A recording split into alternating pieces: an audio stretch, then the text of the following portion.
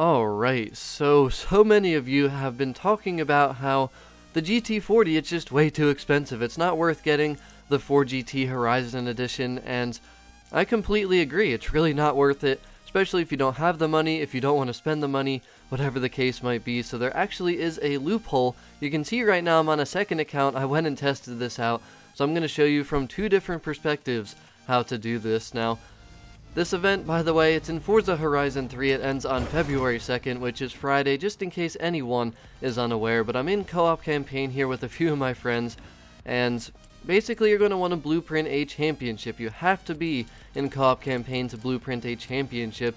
When you're doing the car type or the vehicle type, when you're selecting the car, you have to make sure you only choose the GT40 Mark II. That's the only car that you want people to be able to choose from, because if they don't have it, then they're going to be forced to borrow or rent the car from you. And this is just awesome because now you don't have to buy the car. The only catch is you have to be able to play online, obviously, but you're just going to want to blueprint the championship then if you're the leader and make 3 circuit races, 1 lap each, and basically just go. You're going to be in that GT40.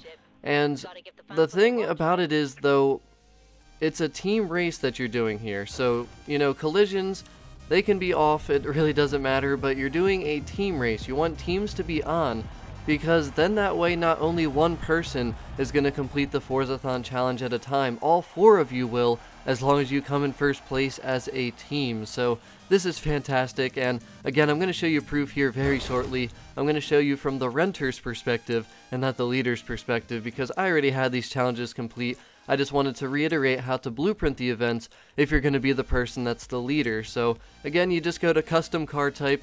You're going to scroll all the way over to the 4GT Horizon Edition. This time around, we're in online free roam. You have to be in online free roam to do the playground games. So you have to complete 3 playground games, definitely do infected, and make the duration 1 minute long. And it's as simple as that. That's how you're going to blueprint it if you're the leader of the session. Now, like I said though, I went ahead and made a second account. As you can see here, I have 4 cars, no GT Horizon Edition, no Mark II GT40, and I have no credits, nothing, so I have nothing to work with. But I went online here, we're in co-op campaign, and once again, thank you to just everyone who helped me, who I helped, everyone that's in this video, because this was a nice team effort here. But I joined my friend's session. He just blueprinted the championship exactly how I just showed you in the beginning of the video, and as you can see now from the renter's perspective, this is what you're going to see. You're only going to have one option of a car that you can borrow from the leader, and that, in this case,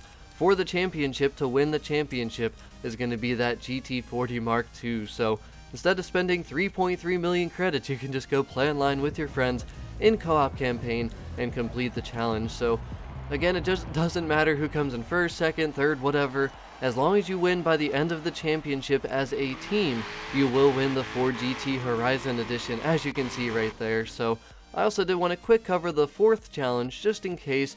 And you're going to need that GT Horizon Edition. Obviously now I have it because I completed the first challenge, but let's just say you don't. Again, same thing, this time in online free roam. Just join your friend's session, they'll have it blueprinted exactly like I showed in the beginning of this video. 1 minute duration, and obviously I have that GT HE because I completed the first challenge, but they made it so I can only borrow or rent the 4GT Horizon Edition. So just go into playground games, do the infected matches 3 times, bump into each other 15 seconds later once the ghost period goes away, and you can see there I completed that challenge, and now the Forzathon is complete on my second account as well. So I just wanted to prove it to everyone in case anyone was not sure or was completely unaware, and this has been an inconsistent method in the past, like I said, so I did want to test it out before I talked about it or made a video about it. But I had to make a second account because I already completed the challenges on my main account. So